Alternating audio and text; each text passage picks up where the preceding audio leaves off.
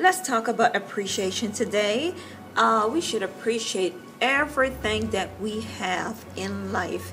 Appreciation is very, very dear to everyone.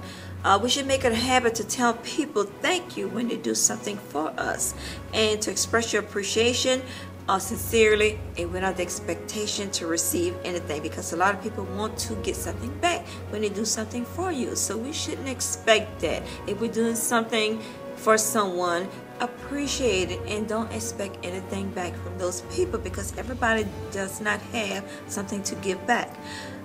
Truly appreciate those around you, like your family members, your loved ones, your kids. Appreciate those people, grandparents, your parents, and you'll soon find many others around you that will appreciate you. So truly appreciate life.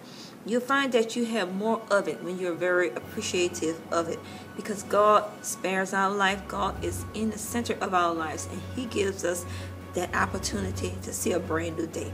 So just learn to appreciate, and appreciation will get you a long way.